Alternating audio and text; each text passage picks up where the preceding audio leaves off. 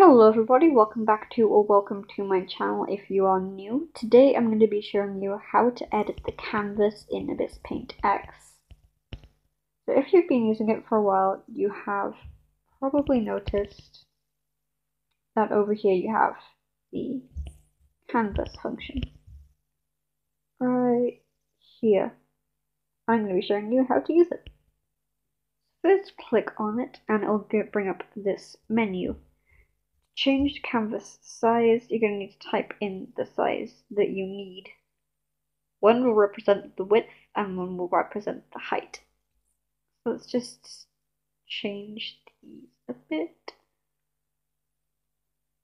And then click yes. And then your canvas is bigger.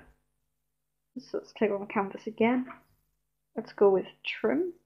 You can literally just trim your canvas. You can resize it, which is almost the same as changing the other one. Throw it into here, let's give it a higher resolution.